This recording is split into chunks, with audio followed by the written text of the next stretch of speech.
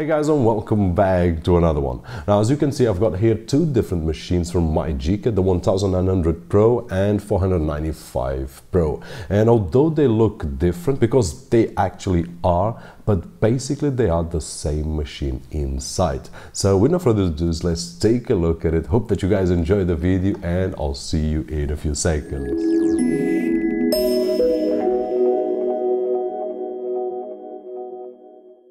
And we are back. So starting with the unboxing experience, as always, as you guys can see on screen there, a few images on the ATV 495 Pro, and as usual, it's a pretty regular unboxing, and then some images on the ATV 1900 Pro so that you guys can take a look at the accessories, and there will be a list on your left side of the screen with all the accessories that these two machines come with. Now, looking closer at these two devices, because the design and ports will be the main difference between them, and starting with the ATV 495 Pro, as you guys can see, it's a lot smaller than the 1900, and of course it has less ports, as you guys can see there on screen. Now, the ATV 1900 Pro is bigger. It has two external antennas, and we will see if those external antennas will make any difference or not. But basically both look nice in my opinion, of course, but it will be, as always in terms of design, a question of personal taste, and of course if we need more ports or less on the machine that we are looking for. Now, moving to the specifications of these two devices, as I said on the intro, they are basically the same machine inside. So in terms of main features, they are running the AM Logic S905, 2 GB of RAM and 16 GB of flash storage, and firmware is also the same on the two machines. Now, I did update this device because I found a few issues that I'll show you in a few moments, and that was one of the ways that I did discover the firmware is exactly the same. Even on the benchmarks, they behave almost exactly the same, and the information that we have is that we are running the 495 Pro on both machines. So even when we use the 1900 Pro, the name on the benchmarks and on the results will be 495. So they are sharing everything, including the firmware. Now, moving to the launcher, as you guys can see on screen as well, they share exactly the same launcher, which is to be expected. If they are the same machine and with the same firmware, they have the same launcher. Now, I always install third-party launchers on any box, and that's what I did. I'm using at this moment the Zen UI launcher, just in case any of you guys want to know which launcher I did install, but I like to keep things really simple and clean in terms of launcher. Now, moving to the remote control, guys, it is really awesome to see MyGica including a wireless remote. Now, usually Android TV boxes manufactured, they include a infrared remote control like this one that I've got right over here, that the experience is not good. So I'm always suggesting users to get a wireless remote control, even if those cheap wireless remote controls, and I'll post a link right over here just in case you want to check that out with a comparison regarding remote controls.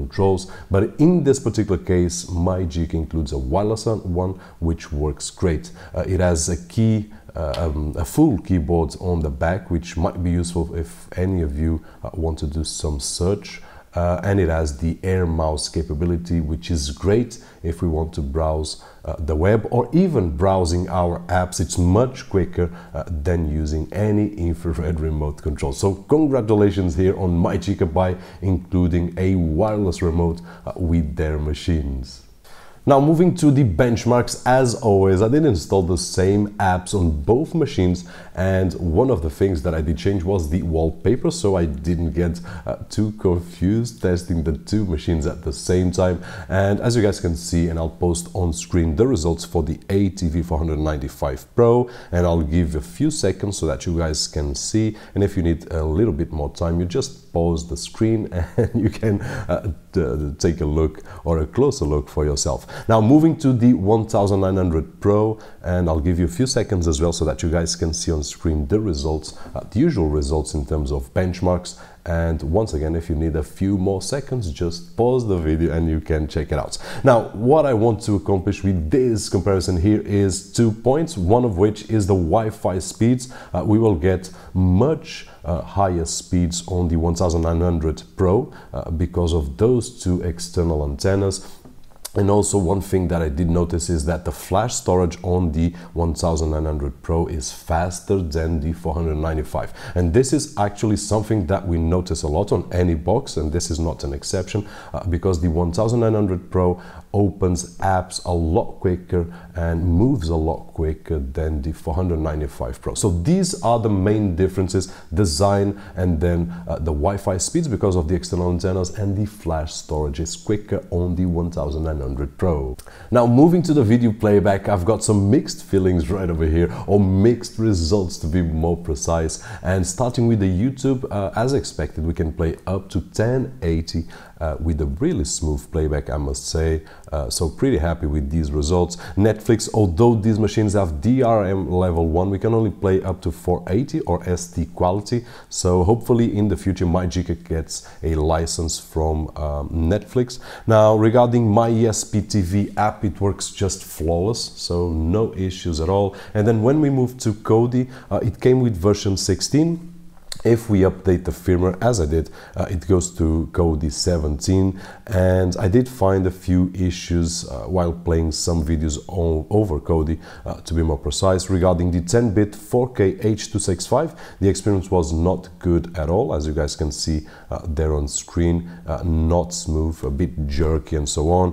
8-bit 4K H.265 was not smooth as well, so 10-bit and 8-bit with the H.265 codec seems that needs to be fixed, and also some 8-bit 4K H.264. So if we take a look at this, most of the 4K files will fail to play smoothly. Some will play correctly, but most of them will fail to play. Now when we go to 1080, the firmware is okay and will play everything. H.264 and H.265 will play just fine, but in my opinion, of course, the firmware needs to be fixed so that we can take advantage of the hardware that these two machines have to play up to 4K, which at this moment some of the files will play great and some of the files won't. So just a word of caution right over here, just in case some of you guys want to play up to 4K H.265 codec, especially 10-bit or 8-bit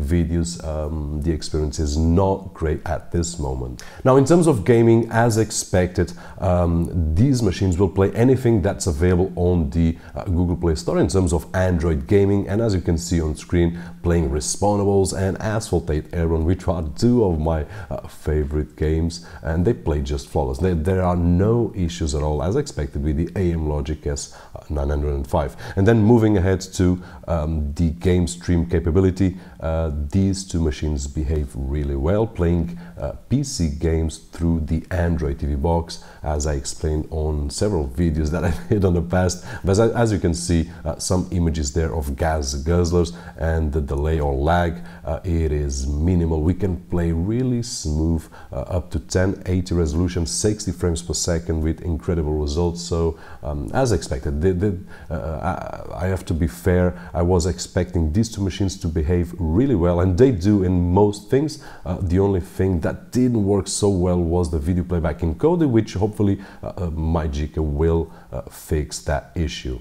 And now moving to our last test, which is the AirPlay capability, playing from our phone, our tablet, our computer and so on to the box itself, which in this particular case are the MyGica boxes. Usually I do install the AirPin Pro app, which is my favorite app, but MyGica comes with a pre-installed app that works great, by the way. And as you can see on screen, playing live slideshows with high bitrate files over the network, we can stream really well, both audio and image. So a great experience here.